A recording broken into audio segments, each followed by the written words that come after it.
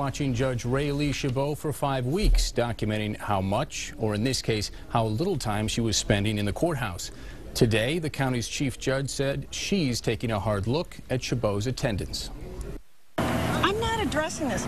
We've returned the reports over to you, and I comply with the same rules that every other judge has to comply with. But her boss is addressing it now, hours after our report into Judge Ray Lee Chabot's attendance here at Oakland County Circuit Court. Her boss, Chief Judge Nancy Grant, announced she would be reviewing Chabot's attendance. For 5 weeks, starting in March, we watched Chabot to see if we could confirm what a half-dozen courthouse insiders told us had been happening for years, that Chabot often spent little time inside the county's courthouse.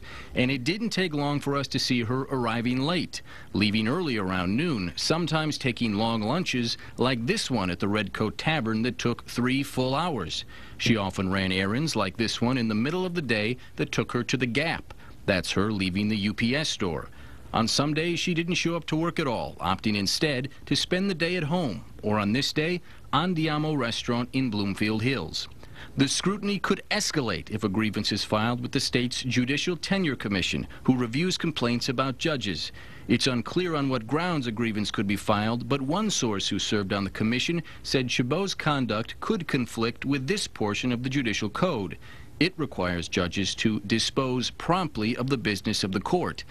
And the court has plenty of business. At Oakland County Circuit, a recent study found that the court needs 3 more judges than it currently has. It's already using the services of a visiting judge to try to keep up, but still needs more help. And this isn't the first Oakland County judge suspected of playing hooky during the workday. Back in 2006, Judge Deborah Tyner resigned after she was found to be leaving work early, much like Chabot, to run personal errands. It's not clear how broad Judge Grant's review of Chabot's work habits will be, but we know she's aware of how Chabot spent at least part of one day where she never showed up to work.